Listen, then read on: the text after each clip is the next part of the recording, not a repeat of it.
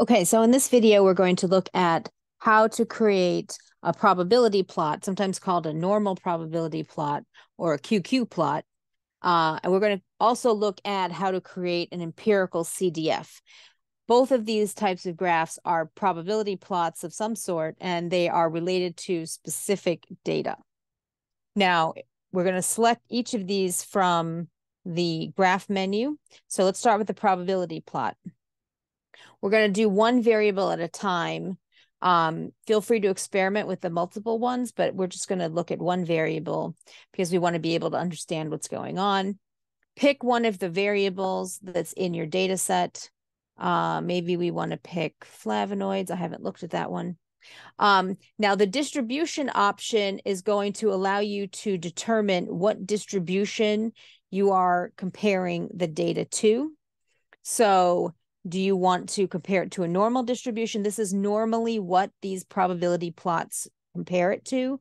But in Minitab, you can compare your data to all these other kinds of distributions as well. So logistic, log normal, gamma, exponential, etc. So feel free to, again, depending on the kind of data that you have, normal is normally what we want when we want our testing assumptions for hypothesis testing. So I'm going to use the normal one, but play around with some of the other options depending on the kind of fit you have for your data. Maybe the normal one isn't appropriate. You can fill in means and standard deviations, but I would recommend leaving these blank. Minitab will then calculate it from the data that we have. Now, the other thing to look at here is in the data display, I'm going to use both symbols and distribution fit. So it's going to plot the data and plot the way that the distribution is plotted. We have the option also to show a 95% confidence interval. That's just going to give us a little bit more information. Some QQ plots just show the line, which is the distribution fit, and they don't show the 95% confidence interval, but I'm going to leave it on here so that you can see that it actually can be useful. And then we're going to hit OK. And then, of course, we're going to put labels. This is a normal probability plot of, I believe I am plotting flavonoids. Yes, flavonoids. And then hit OK. Now, normally, if this data was distributed normally, what would you expect is that it would more or less fall along the straight line in the middle here. That's what is expected from the normal probability plot. And then you can see that, again, these 95% confidence intervals are the two outer lines. Now, this data does not look very normal. As you can see, this does not follow a straight line at all. So I would definitely say if you were trying to use this as input to a hypothesis test or something that assumed normality, this is probably not very normal. On the other hand, something that would actually look more normal would be something like the ASH data from the same data set. This much more smoothly fits into the straight line. Almost all of the points fall within that 95% margin. And you do have a couple of outliers, but they're mostly in the tails, as opposed to this one where it's not following the line at all. It's very curvy. This is suggesting that it follows some other type of distribution.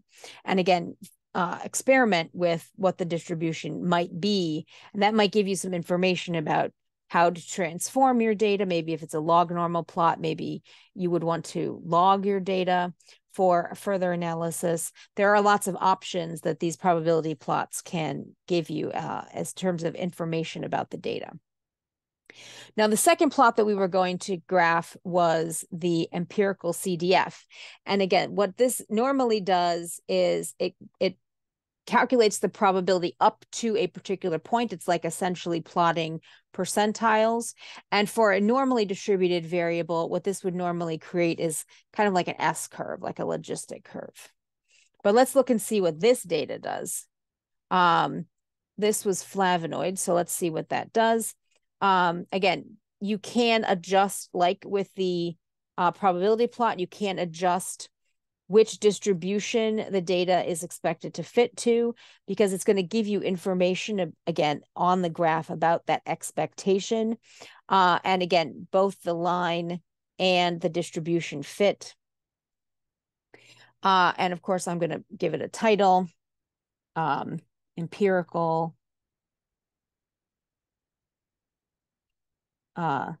cumulative distribution function of flavonoids. And I'm going to hit OK. And so again, with the red line here, that is the theoretical value. And the blue line is the expected value for a probability plot, or from the actual data. Red line is the expected normal distribution. Blue line, because it's so choppy, you can tell that's based on the actual data.